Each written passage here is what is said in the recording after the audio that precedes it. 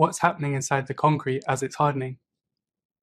So to understand why concrete behaves as it does, and to understand how best to treat it on site, we need to look at the cement paste in concrete under the microscope. Here I have a mixture of cement and aggregate. I've already mixed those together, and now I'm going to add water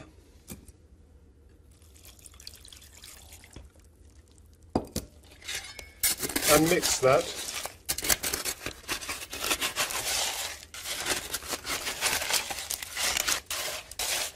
To produce concrete. Now, if we were to take a sample of this concrete and look at it under the microscope at a magnification of about 100 times, this is what we'd see. The large yellow bits are the pieces of aggregate. The areas of blue with the grey dots is the liquid cement paste. If we really want to understand what's happening in the concrete as it hardens, we need to zoom in between the aggregate particles and look in the microscope to see what's happening in the cement paste.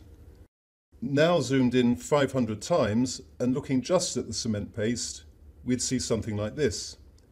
The areas of grey are the particles of cement powder, and the blue is the water in between. Now, as the cement comes into contact with water, the hydration reactions start, and because what is produced is chemically complex, we call them hydration products.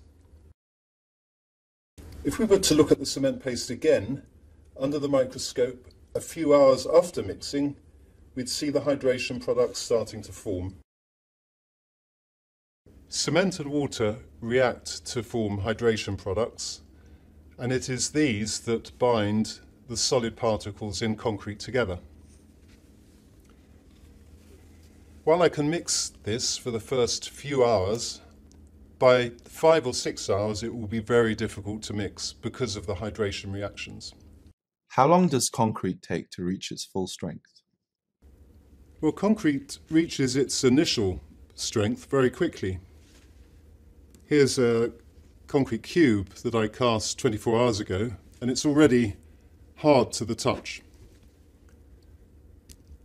If I were to look at this in the microscope, then I'd see that the cement and water had already reacted together to produce hydration products, and it was those that were holding the particles of aggregate in the concrete together. After 3 days, the concrete would have reached a strength typically of 50% of its long-term strength.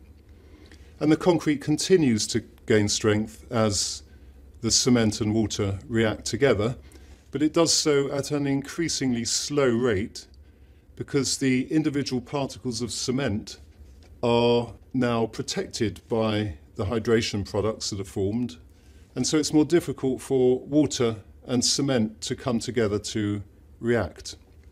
In construction, we usually assume that concrete has reached its full strength or something very close to it after 28 days.